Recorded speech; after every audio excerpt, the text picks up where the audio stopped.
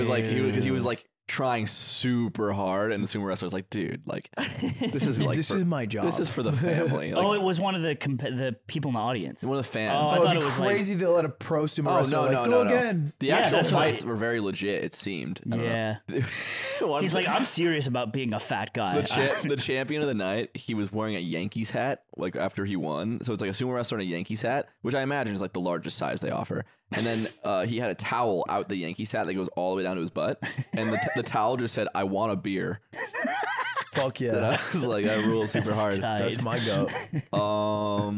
That's really all that happened. Not a New York guy. Not a New York guy. Not a New York guy. An LA guy. Head. It's an LA thing to say. An LA thing. You know? You went to Vegas. Yeah, I had a sabbatical.